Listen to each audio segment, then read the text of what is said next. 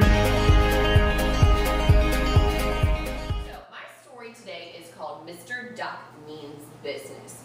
Now, looking at the cover of my story, guys, I am wondering why Mr. Duck, if that is Mr. Duck, has a paintbrush in his hand. That's really, really weird.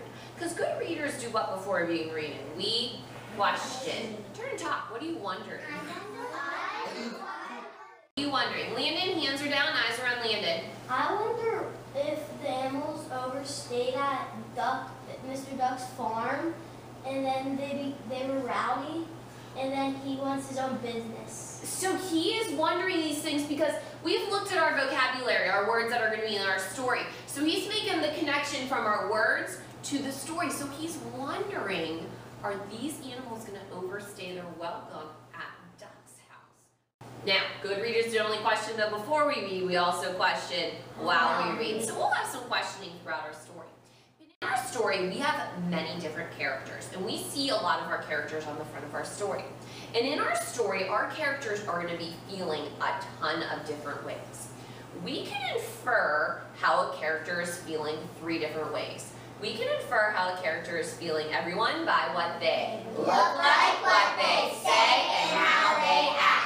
So as we're reading the story today, we are going to be inferring how all of these characters are feeling, Max, in this story. And there's a lot of them. So we will be seeing how they are feeling, okay? Now remember, when we infer how a character is feeling, we have our posters up here, our inferring posters, okay? We have our confused emoji, our sad, excited, surprised, happy, and angry. And remember, we have a lot of things on there. We have a lot of synonyms that mean the same for those feelings. And we have some actions that show when a character is feeling a certain way, okay? So let's get into our story and let's infer how our characters are feeling.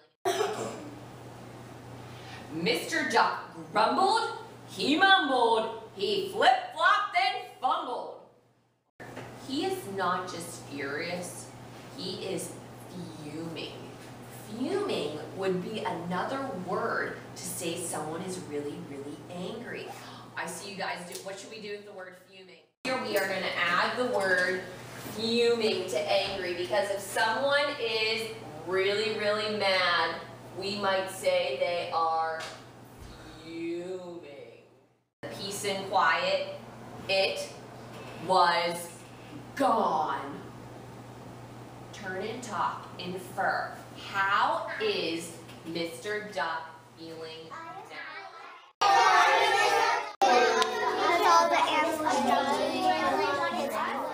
Let's infer. How is Mr. Duck feeling at this very moment?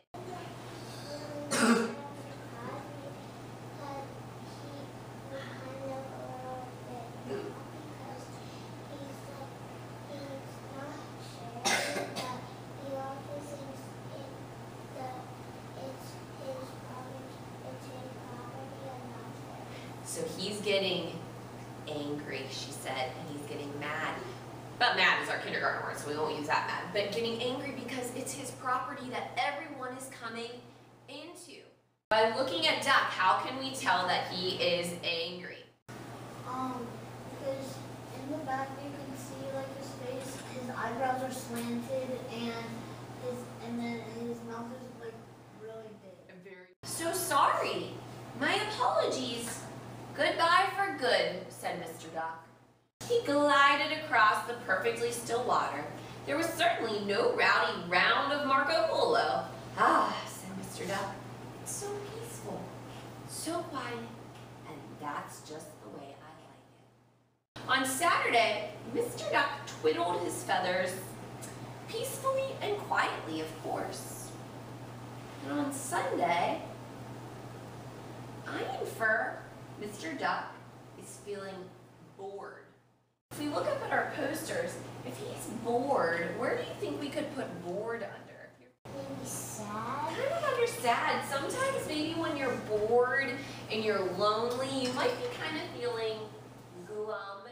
Now we can tell he's hanging his head, his eyes are squinted, so we can tell by what he looks like, and we can tell by what he says because he yawned, and his body, he's just kind of laying there. But sometimes life calls for a little noise. especially with friends. Using those posters up there to help us, who can infer how all of our characters are feeling right now in the story? DJ, hands down, eyes are all on Deej. I think they're all feeling ecstatic because they all have wings on their face and they have big bold eyes. Let's look up here now and excited. Now he didn't say they were excited, he said they were ecstatic. We know when you're ecstatic, you're extremely excited about something. They have the big bold eyes, they have a huge grin on their mouth. Did an awesome job with our story. Now in our story, we were inferring how our characters feel. We can infer how a character feels 3 ways, everyone, by what they look like, what they say, and how